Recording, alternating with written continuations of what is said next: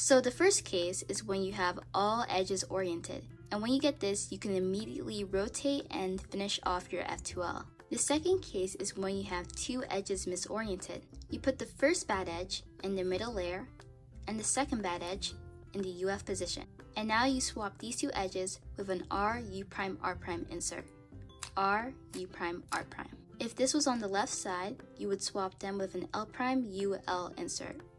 L prime, U, L. The third case is when you have four edges misoriented. This one here, and these two on the top.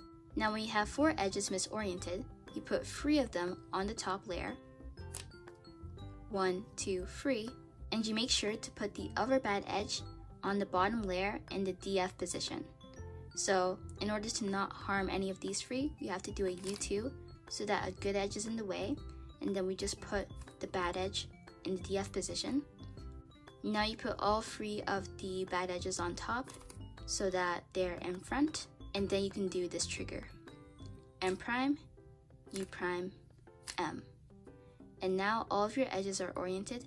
The fourth and final case is when you have 6 bad edges.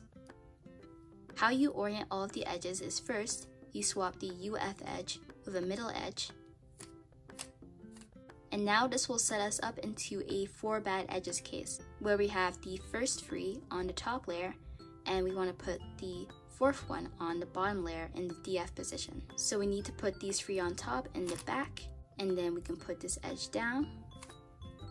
Then we can move the 3 into the front, and then we can do M prime, U prime, M.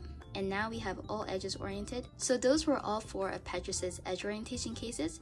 I hope you enjoyed, and I'll see you guys in the next video.